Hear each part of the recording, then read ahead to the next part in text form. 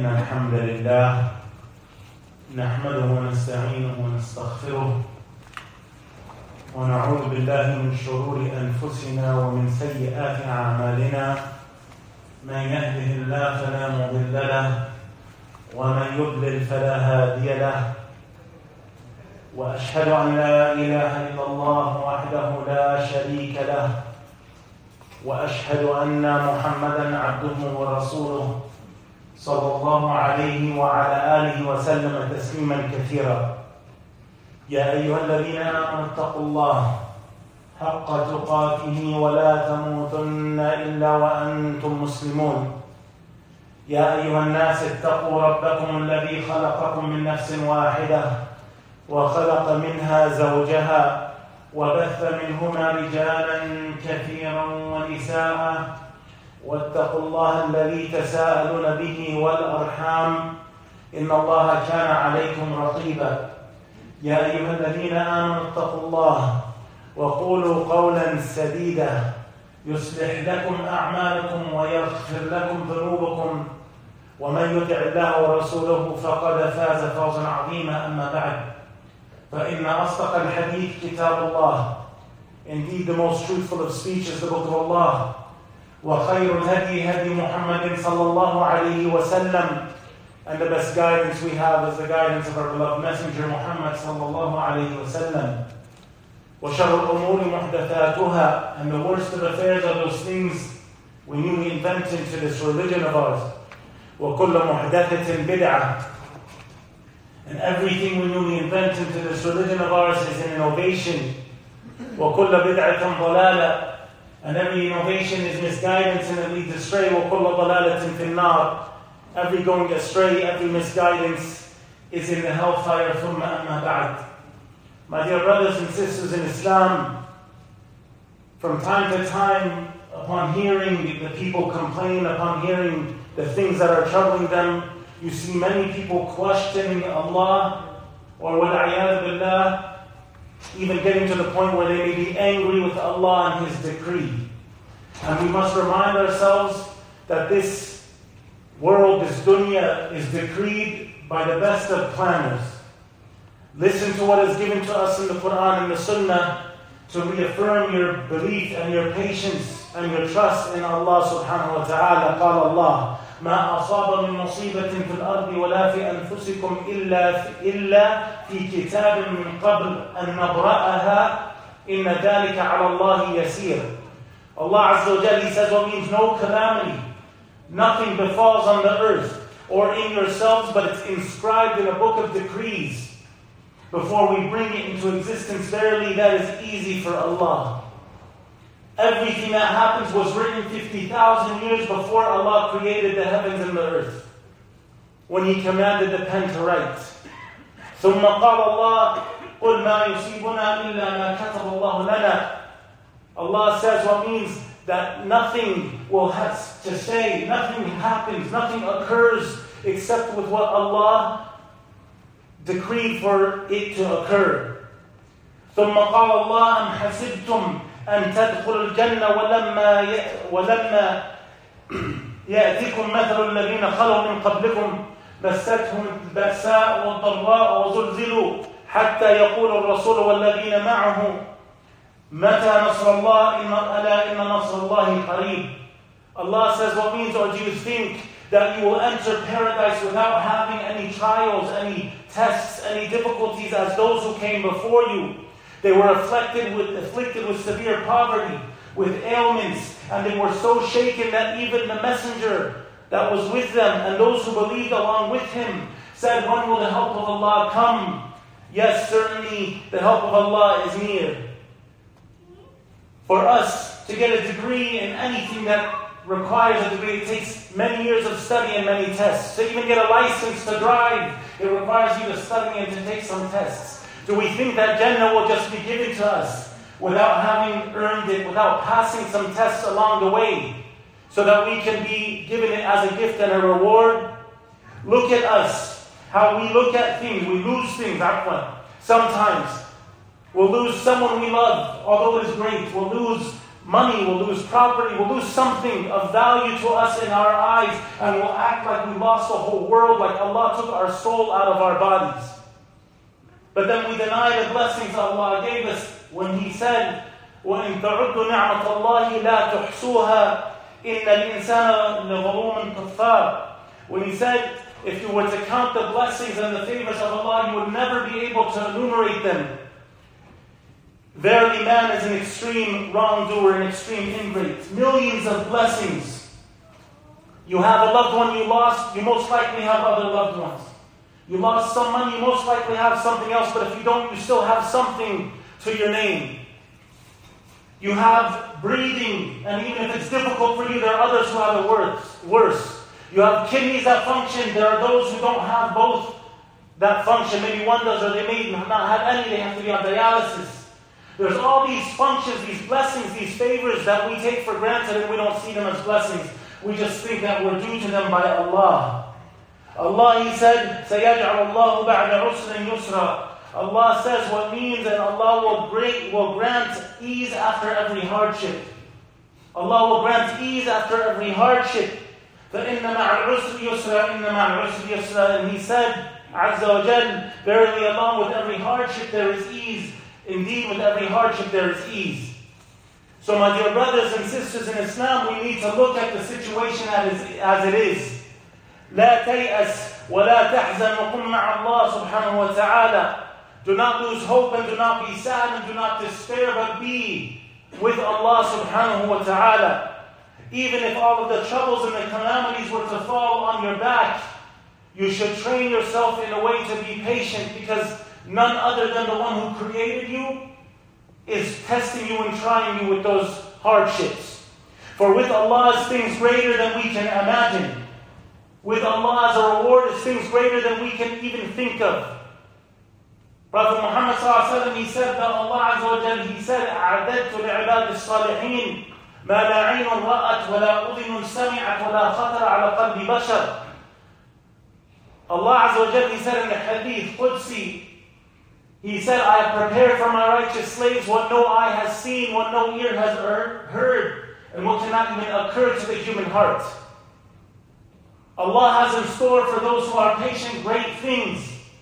A Jannah forever with no sadness, no sorrow, no hardship, no old age, no illness. But we have to earn it to get there. So know that good can come out of every trial. Know that good can come out of every test and every hardship. As Allah, He said, وَعَسَىٰ أَن تَكْرَهُ شَيْئًا وَهُوَ خَيْرٌ لَكُمْ وَعَسَىٰ أَن تُحِبُّوا شَيْئًا وَهُوَ شَرٌ لَكُمْ وَاللَّهُ يَعْلَمُ وَأَنْتُمْ لَا تَعْلَمُونَ. Allah says what means that perhaps you might see a thing as bad for you or evil for you, but it's really going to be good for you. Good will come out of it. And perhaps you see a thing, maybe you like a thing, but really it will be bad for you, and Allah knows and you do not know. And how many times in your life have you seen this? Take this ayah, print it on a piece of paper, put it all over your home. Put it on your phone so you see it every time you open it, whatever it takes. Because this is half of your way to getting towards accepting the qadr of Allah Azza wa Jal. You may hate a thing. How many times did we hate something or get so stressed or nervous, and Allah brought a lot of good with it, but we didn't see it? Everything occurs by Allah's will. This is reality, and it occurs according to His hikmah, to His wisdom. Facing difficulties may be in your best interest. Have you ever thought of that? Facing a hardship might be better for you, because if there was ease, maybe you would have gone astray. Maybe you would have sinned. Maybe you would have went towards kufr or shirk. So you must reflect upon these things. Facing difficulties might be in your best interest in the long run. So be pleased and content with Allah's decree. Do not be like the foolish ones who question Allah. Or they say, I'm angry with God, or I'm angry with Allah, wal-'iyadu billah. This is not anything that should be even thought, and definitely not uttered on the tongue of the Muslim. Allah says, مَا أَصَابَ مِن مُصِيبَةٍ إِلَّا بِإِذْنِ اللَّهِ وَمَنْ يُؤْمِنْ بِاللَّهِ يَهْدِي قَلْبَهُ. Allah Azza wa Jalla says what means no calamity. Nothing of what you look at as a calamity befalls on this earth except by the will of Allah. The one who created you, the one who created everything that you see around you, is the one who gives you what you have or what you deal with. No calamity befalls except by the will of Allah, and whoever believes in Allah, He will guide his heart. The one who believes in Allah, Allah will guide his heart and make him content. قال رسول الله صلى الله عليه وسلم عجبا لأمر المؤمن إن أمره كله خير وليس ذلك لأحد إلا للمؤمن إن أصابته سراء شكر فكان خير له وإن أصابته ضراء صبر وكان خير له. Prophet Muhammad ﷺ in this hadith, which is in Sahih Muslim, he said, amazing is the affair of the believer, in that it is always good for him. And this is only true for a believer. When good comes his way and he's blessed with something of ease, he praises Allah and he thanks Allah and he knows this came to him by Allah, so he's patient with it. And when hardship comes his way, when difficulty comes his way, when he's tested and tried, he is patient, and that is better for him. This is the affair of the believer, and the one that Allah will resurrect as a mu'min, as a believer.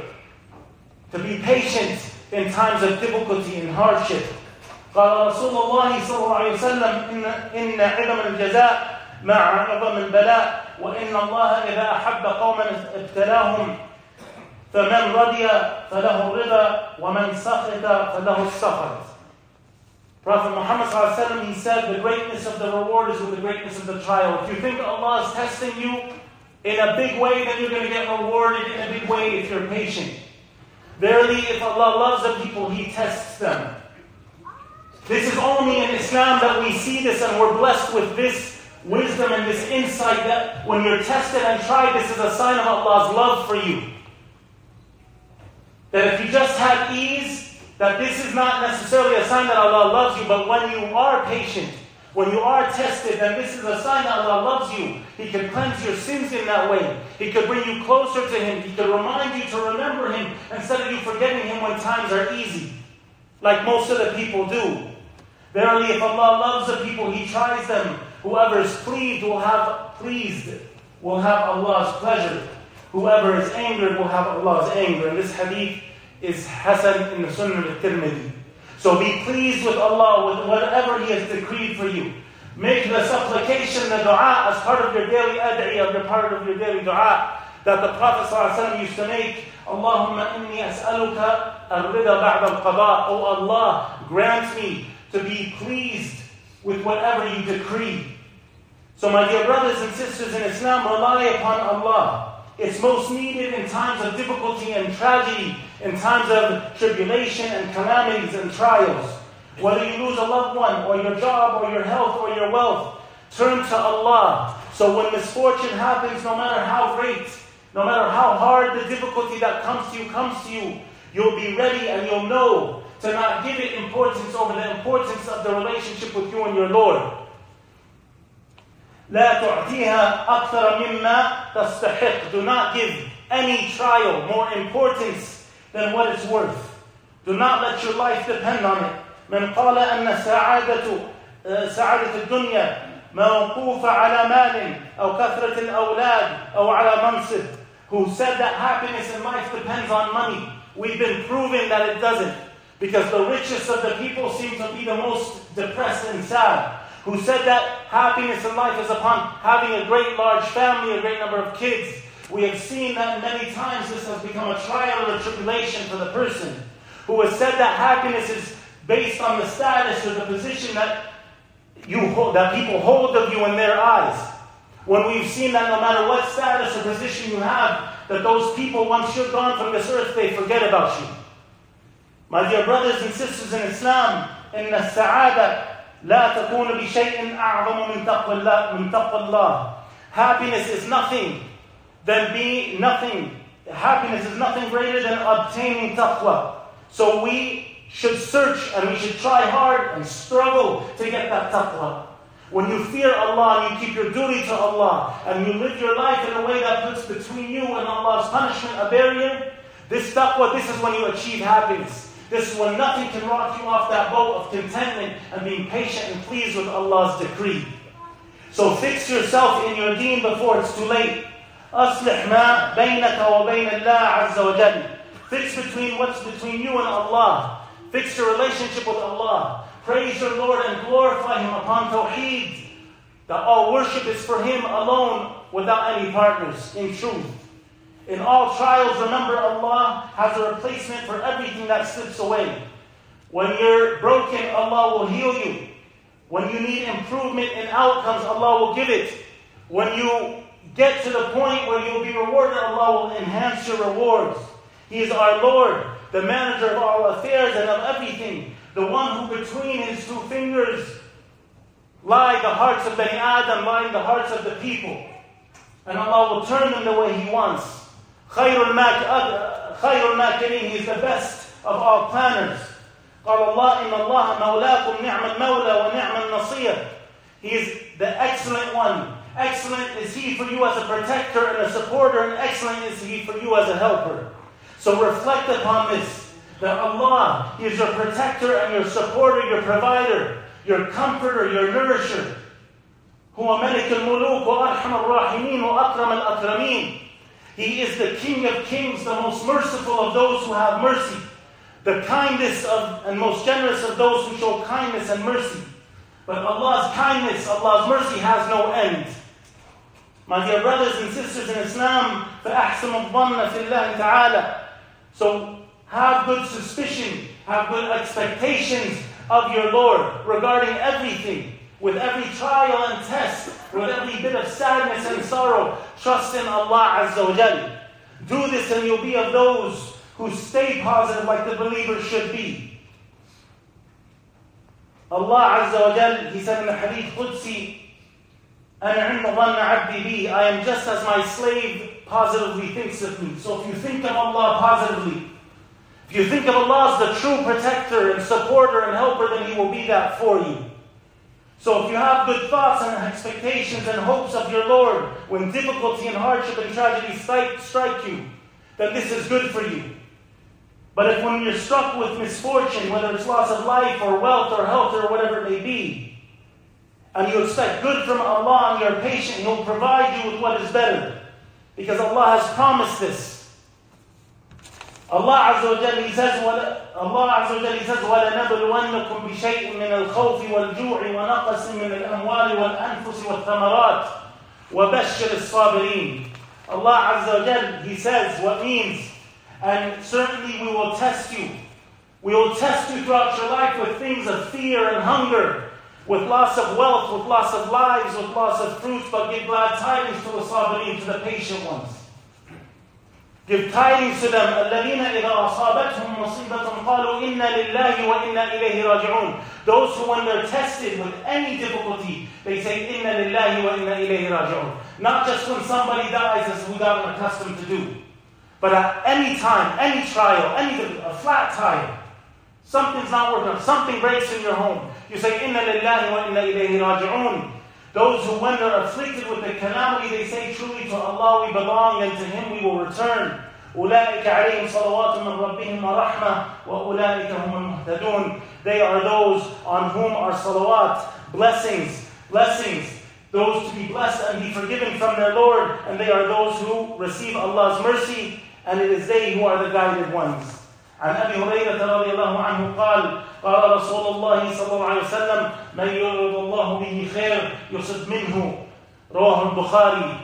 Prophet Muhammad صلى الله عليه وسلم, he said, when Allah wants good for somebody, when Allah intends good for somebody, He makes them suffer some afflictions, go through some trials, deal with some hardships. And from other hadith we see that with every hardship, every calamity, sins will be removed from you, and your patience will earn you reward. Even if it's just a prick of a thorn on your finger, you will be rewarded with it.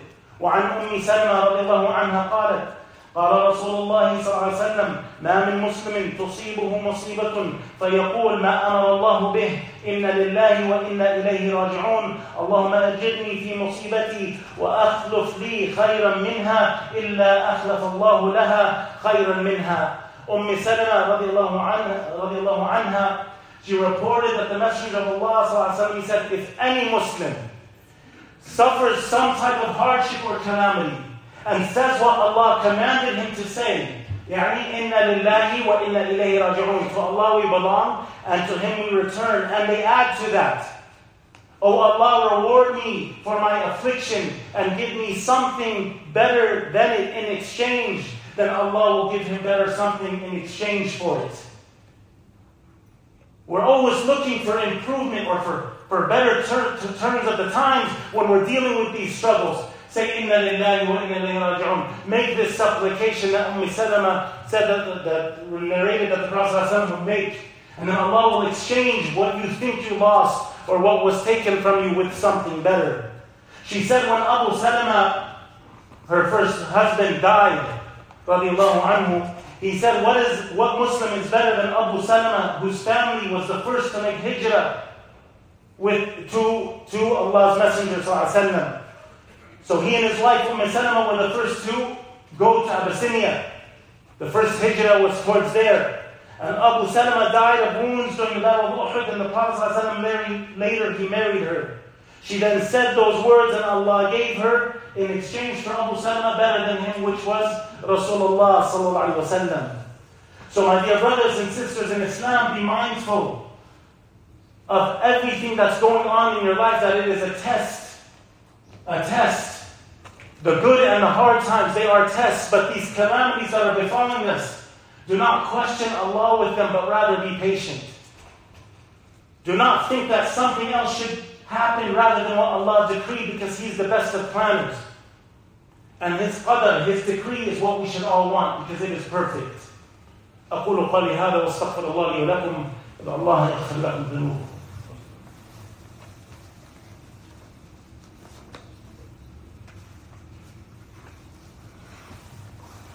إن الحمد لله نحمده ونستعينه ونستغفره ونستهديه ونصلي ونسلم على نبينا محمد وعلى آله وصحبه وسلم تسليما كثيرا وبعد. My dear brothers and sisters in Islam, in order for us to even comprehend putting our full trust and reliance upon Allah and being patient with Him, we must affirm our tawheed.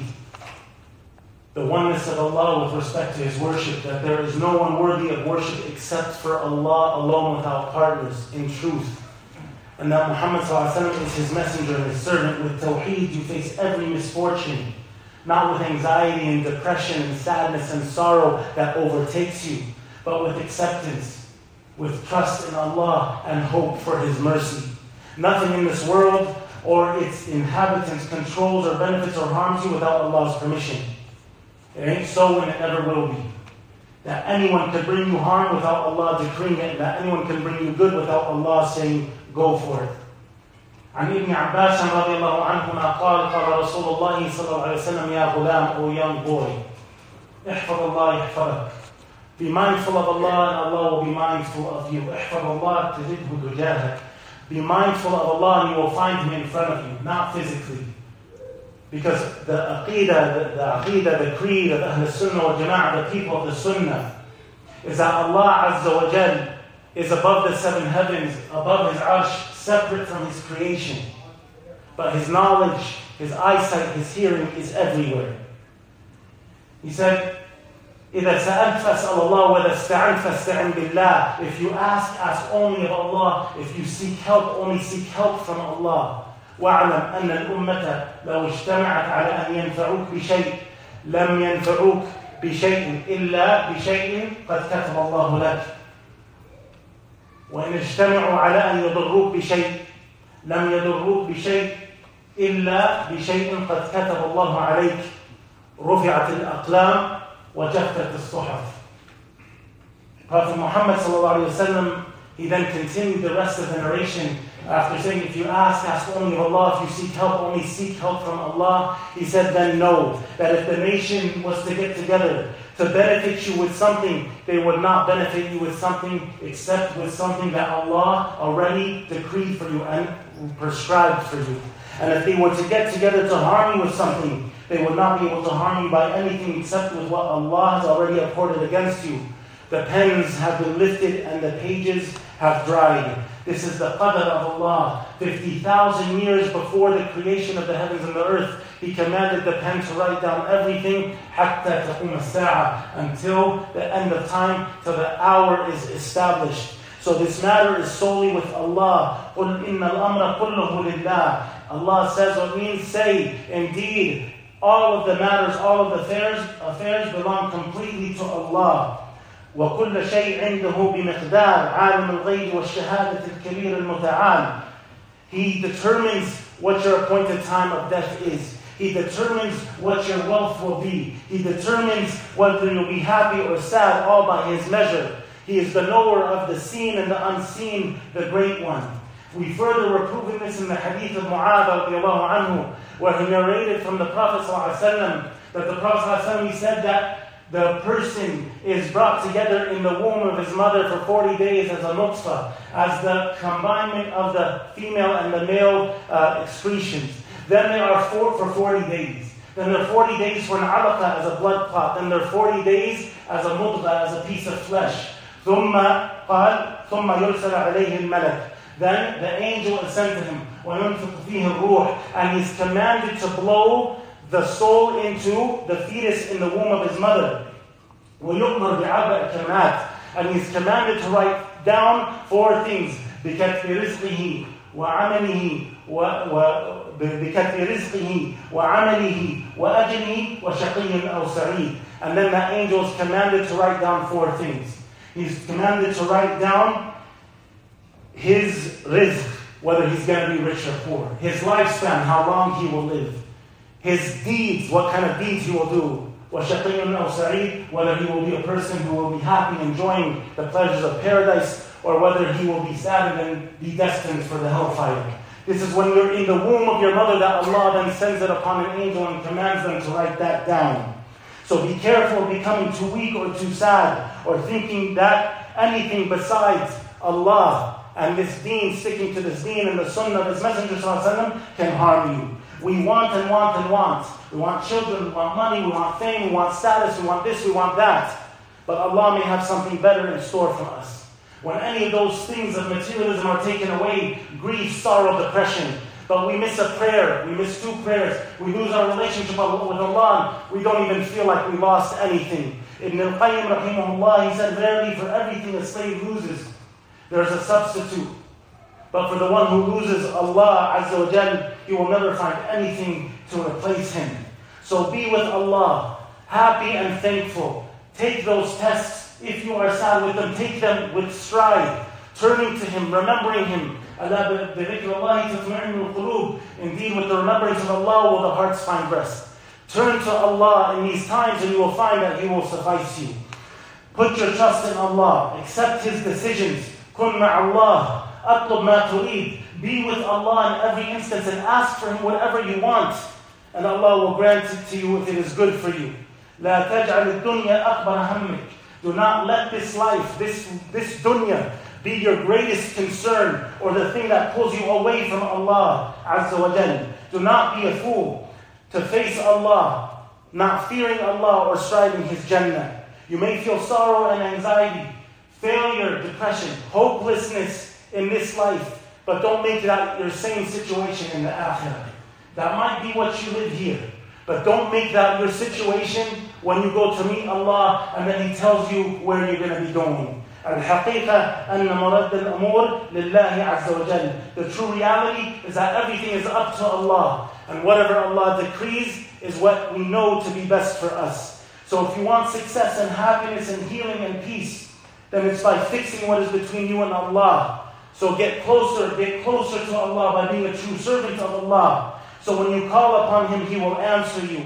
And we will end with the reminder of this hadith from Abu Hurairah radiallahu anhu, where he said that the Messenger of Allah sallallahu alayhi wa sallam said that verily Allah subhanahu wa ta'ala said, وَمَا تَقَرَّبَ إِلَيَّ عَبْدِي بِشَيْءٍ أَحَبُّ إِلَيَّ مِمَّا افْتَرَضْتُهُ عَلَيْهِ وَلَا يَزَالُ عَبْدِي يَتَقَرَّبُ إِلَيَّ بِالنَّوَافِلِ حَتَّى أُحِبَّهُ فإذا أحببته كنت سمعه الذي يسمع به وبصره الذي يبصر به ويده الذي يبطش بها ورجله التي يمشي بها ولئن سألني لأعطينه ولئن استعاذني لأعوذنه رواه البخاري Prophet Muhammad ﷺ, he said, a servant does not draw near to me with anything more loved to me than the religious duties I've made upon him or her.